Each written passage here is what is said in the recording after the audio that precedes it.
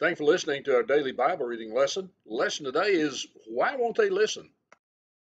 In our reading yesterday in Jeremiah, we find in chapter 42 that the children of God went to Jeremiah and they were pleading with him. They said, "Pray to God for us." And they said, "We will obey whether it be bad or whether it be good." In other words, we just want God's answer. We want to do what he says. We want to know what he says. Well, Jeremiah did that very thing. And he came back with a message which basically summed up was, don't go to Egypt. If you do, you're going to die.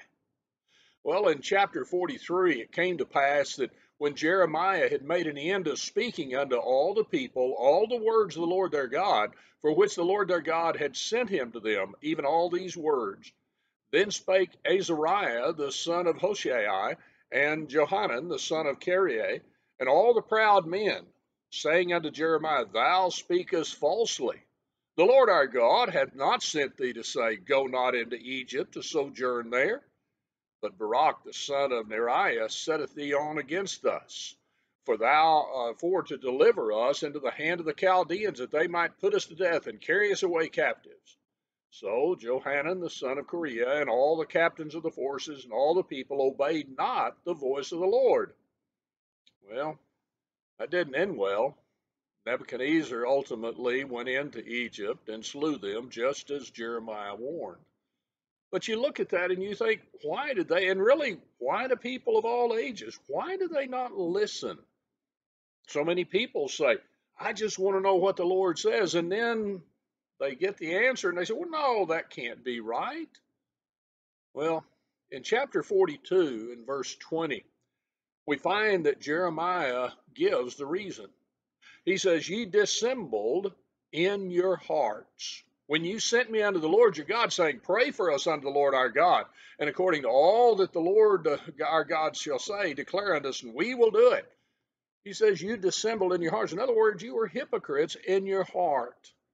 You see, it's a heart problem. It's not a communications problem. It's not a truth problem. God has given us the truth. He's given us the ability to search and see whether these things are so. But so many times, people, though they claim to know God or wanting to know God's will, they really don't. They want the desires of their heart fulfilled.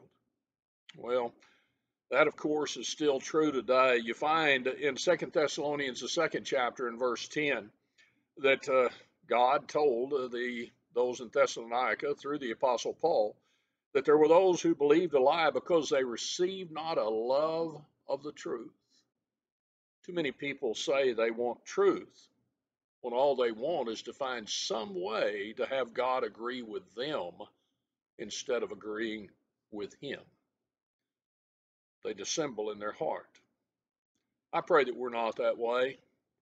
We love His law, we love God, and we seek out His will in it. I want to thank you for listening, and I hope you have a great day. And we will if we keep the love of God and His Word in our heart. Love Him, keep His commandments. Thank you again for joining us in this Bible study. We remind you, if you'd like to follow along in our daily Bible reading, the link below in the description of this video will give you the PDF so you can read right along with us. If you have any other questions or if you'd like information on a Bible study, contact us with the information provided on the screen before you.